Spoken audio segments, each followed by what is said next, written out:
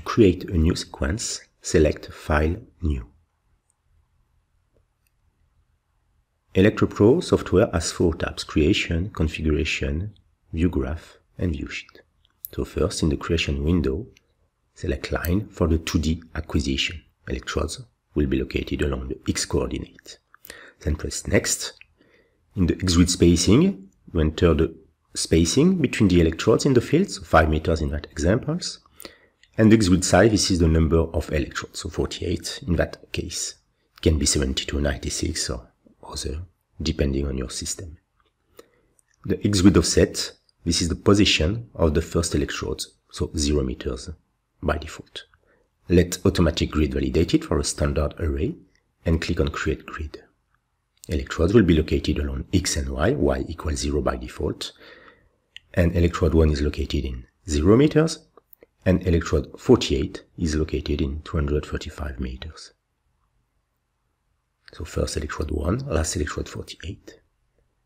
After that, you can click on Configuration tab. In the configuration window, we're going first to define the standard sequence and then the roll-along sequence. So enter first the name for the standard sequence.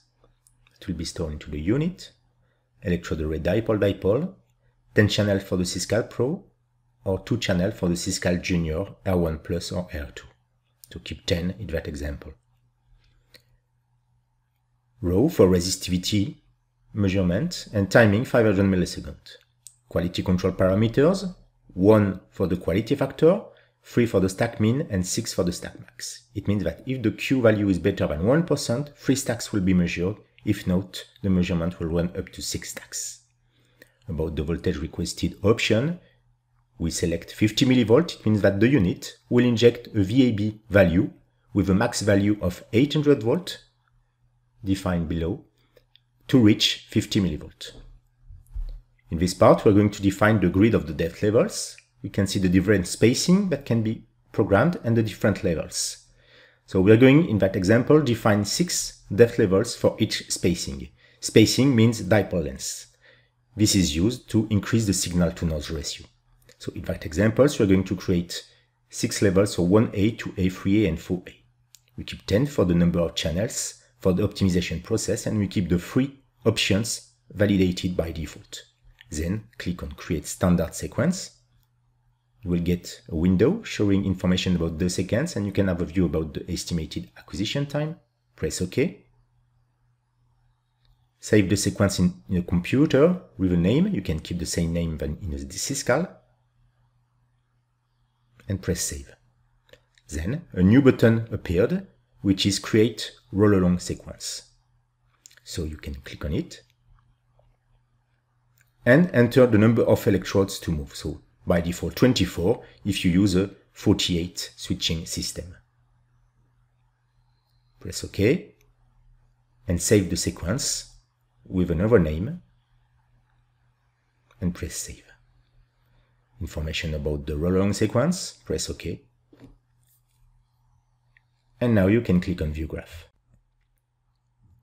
In the View Graph window, we can visualize the report points of the sequence, the standard sequence and the roll-along sequence.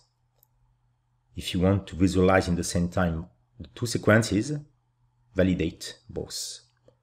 The sequence which is highlighted is put forward in the display, in that case the roll-along sequence.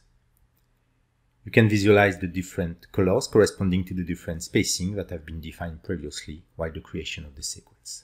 In the status bar, you can visualize the estimated investigation depth, the number of measurements, and you can also have a view about the estimated acquisition time to run the sequence.